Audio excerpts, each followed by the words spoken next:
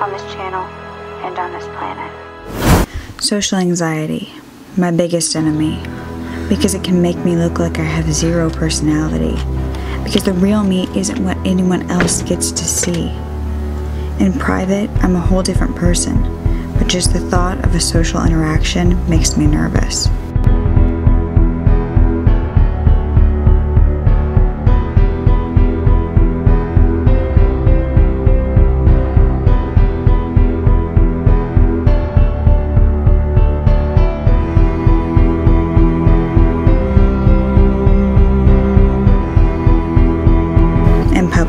Through my eyes, everything's a blur, and it feels as though I'm wearing a silencer. People often tell me they don't understand, because I can be smiling and looking like I'm having the time of my life to them. But it's literally taking every ounce of battery I have to stand here and look normal. It's like I'm a broken sim.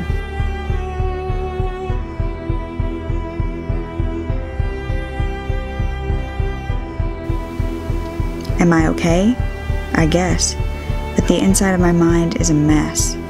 I can go on the carousel with you, and at first, I might even believe it can be a fun playroom, but after a while, I feel as though I'm headed for my tomb, and I'd rather be at home in my bedroom.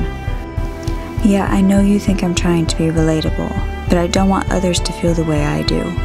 My mind's on a treadmill that never stops, and I can only breathe when I'm headed home as fast as if I was running from the cops.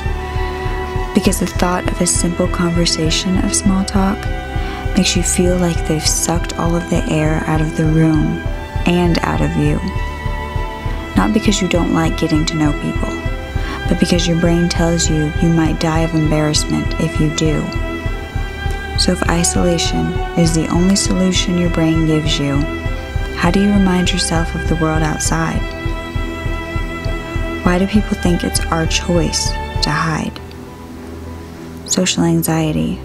It exhausts me mentally, but I refuse to let it stop me from trying again.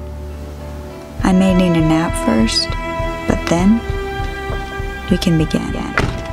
This is who I am, I'm not gonna hide, 'cause the greatest risk we'll ever take is by far to stand in the light and be seen as we are, stand in